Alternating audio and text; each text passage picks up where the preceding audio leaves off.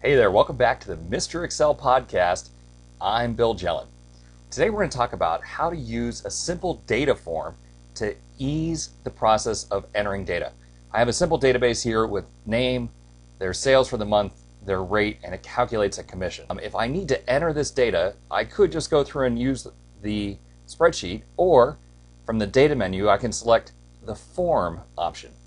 The form option, without creating any VBA, brings up a nice form that shows me all of my fields, and any calculated fields show up not with a text box. So I can actually go through and say find next, find next, find next, or if I want to add a new record, click new, and it gives me the fields to fill in. So I can type in the person's name, their sales, and their commission rate for this month. Click new, and you'll continue on through the form. Each time Excel will automatically add the data to the form.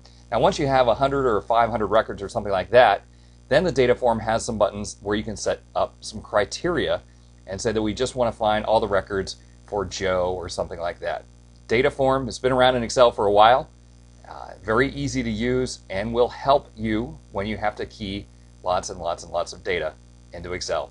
Hey, this is our 200th podcast episode. I want to thank you for being around. Hope to see you again tomorrow for episode 201.